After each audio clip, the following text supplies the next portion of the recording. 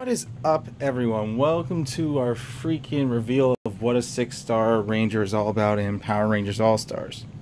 So pretty much what you really need to start grinding in this game is your red plates and your power coins, because the power coins are very important and they are really hard to get, especially the ones you want. So pretty much each set is worth 15 worth of power coins, so we have 5, so that's like 75 power coins per Ranger. And everything else, the materials go up to at least 100, over 100, like maybe 120 in materials from the looks of it, because this is 31. They don't show you like the past. But you pretty much see you get 26, 31, 36. So that's like 93. So what you pretty much do to get this 6-star is you're going to have to gather 90 shards.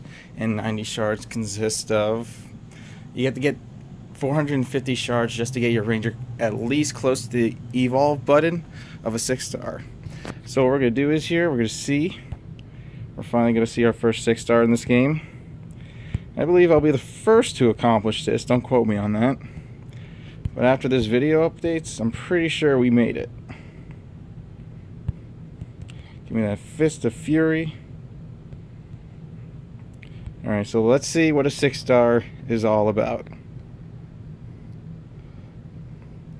Pretty much more power, more defense, new equipment.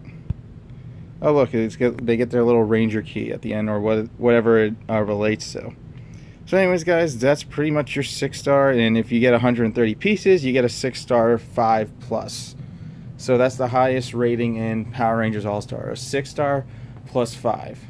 That's crazy and pretty busted. That means they're prepping for 7 stars.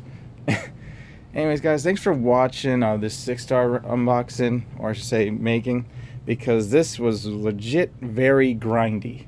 It is a lot of work. But thanks for watching, guys. Please like and subscribe. And that's pretty much how you get a 6-star.